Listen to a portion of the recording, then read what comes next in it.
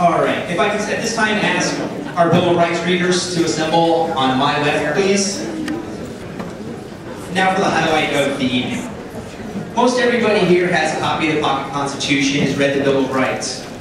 But have you ever read the Bill of Rights beginning to end? And have you ever read the Bill of Rights out loud, beginning to end? The number dwindles every time we talk about it.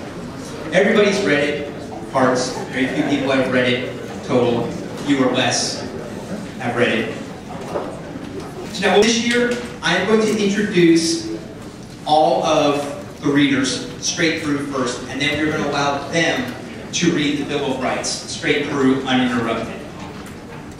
Reading the preamble is going to be Alan Korwin, publisher of Bloomfield Press and author of numerous books such as Arizona Gun Owner's Guide. Reading the First Amendment is Addie Gracie, representing the Arizona chapter of the ACLU. Reading the Second Amendment is David Cobb, president of Arizona Citizens Defense League, Arizona's premier gun rights organization. One more. Got a sandwich here, 1 second. As technical difficulties. And reading the Third Amendment is John Michael Grabaldie, an entrepreneur and conscious capitalist. He's also a renowned consultant, inspirational speaker, and philanthropist.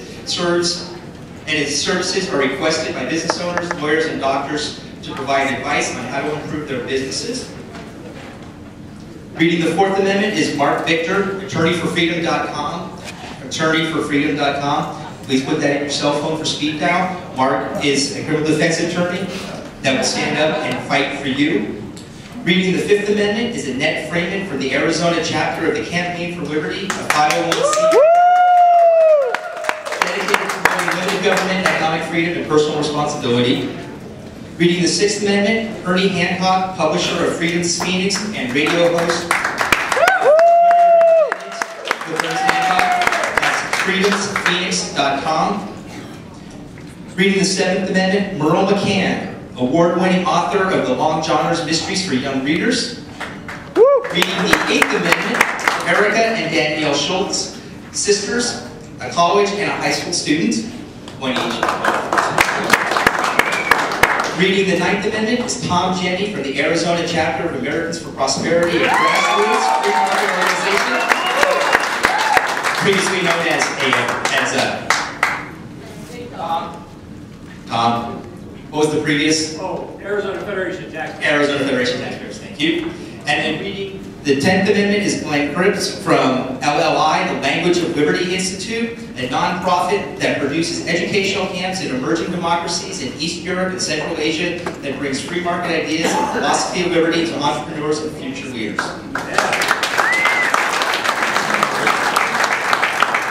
Ladies and gentlemen, our Bill of Rights.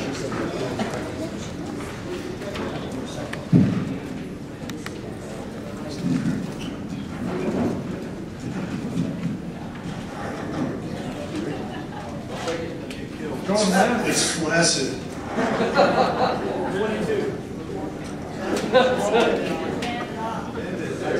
There we go. I'd like to take just a moment to thank you all for coming here to honor the Bill of Rights. I am honored and we are honored by your presence. The world belongs to the people who show up. Brief comment, if I may. I asked two prominent Republicans just the other day, my favorite litmus test question, what is the purpose of government? The first one hemmed and hawed and went off into something about Obamacare. The second one said, it's to do all the things for the people that the people can't do for themselves. That is the wrong answer.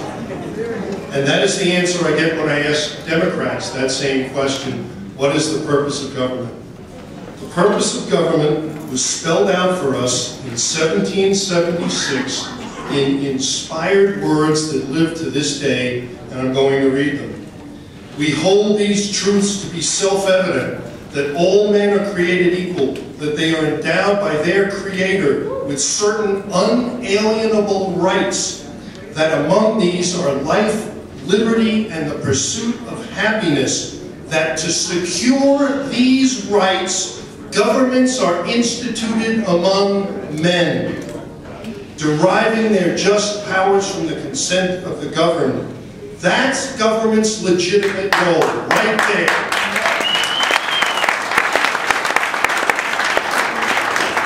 Government's role is to protect and preserve our sacred rights. And the list of things we have empowered them to do is in the Constitution. It's not a mystery. And as Bob Levy pointed out, they are ignoring this. They have a list. It's in Article 1, Section 8. There are about 29 things on that list by my count. You might count them a little differently. But that's what they're empowered to do. And every time they step out of that, they violate that sacred trust. And as far as I'm concerned, they belong in jail.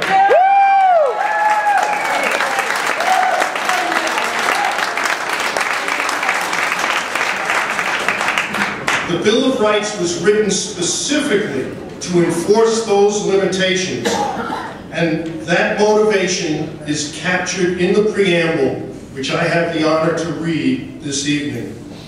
Neither party in our central government is aware of these bedrock principles. And that's why, in my view, the nation is in such dire straits. The orientation our freshman legislators are getting right now does not include a study of the Constitution. Can you believe that?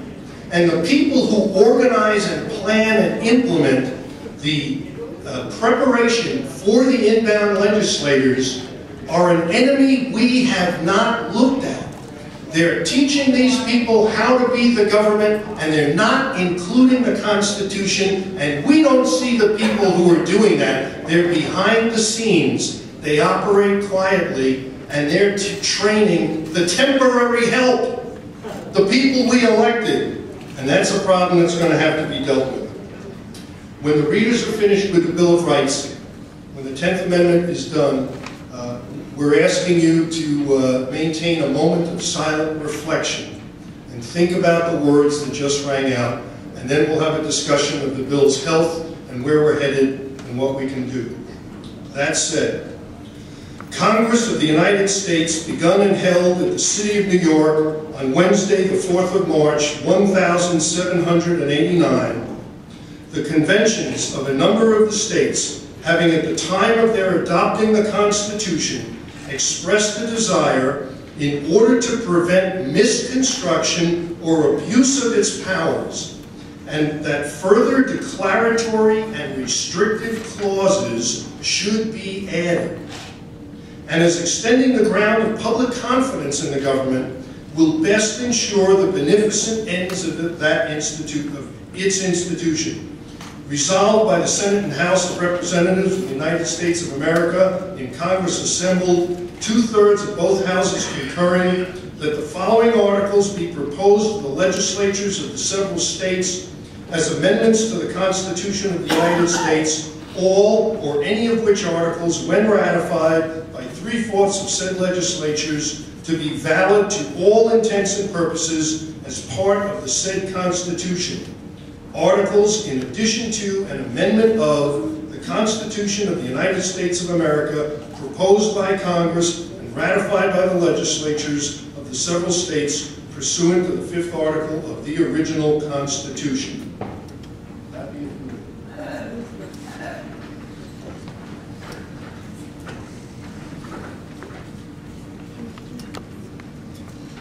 Congress shall make no law respecting an establishment of religion, or prohibiting the free exercise thereof, or abridging the freedom of speech or of the press, or the right of people peaceably to assemble, to petition the government for redress of grievances.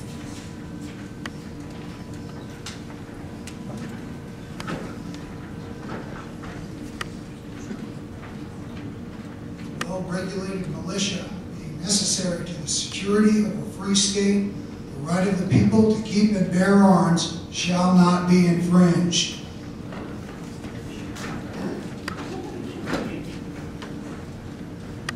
No soldier shall, in time of peace, be quartered in any house without the consent of the owner, nor in time of war, of a manner to be prescribed by law.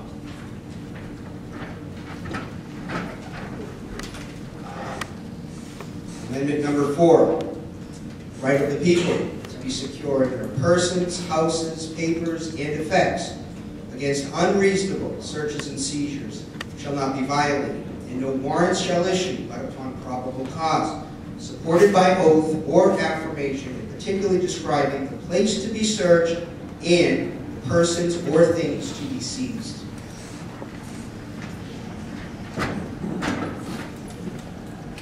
Amendment number 5. No person shall be held to answer for a capital or otherwise infamous crime unless on presentment or indictment of a grand jury, except in cases arising in land or naval forces or in the militia, or in actual service in time of war or public danger. Nor shall any person be subject to the same offence to be twice put in jeopardy of life or limb, nor shall be compelled in any criminal case to be a witness against himself, nor be deprived of life, liberty, property, without due process of law. Nor shall private property be taken for public use without just compensation.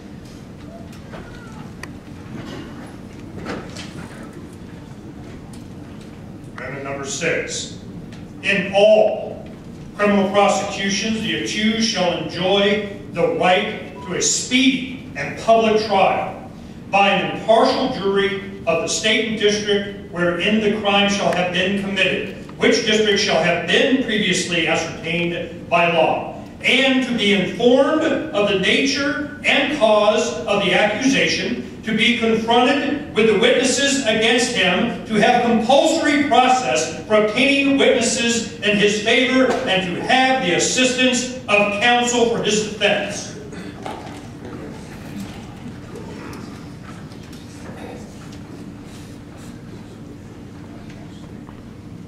Amendment number 7. In suits at common law, where the value in controversy shall exceed $20, the right of trial by jury shall be preserved, and no fact tried by a jury shall be otherwise re-examined in any court of the United States than according to the rules of common law.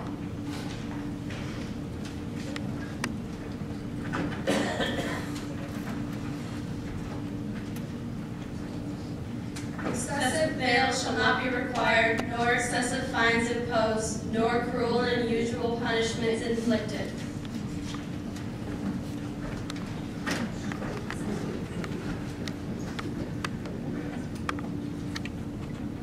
The enumeration in the Constitution of certain rights shall not be construed to deny or disparage others retained by the people. No ink blot.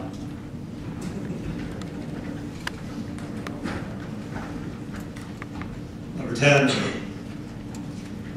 the powers not delegated to the United States by the Constitution, nor prohibited by it to the states, are reserved to the states respectively or to the people.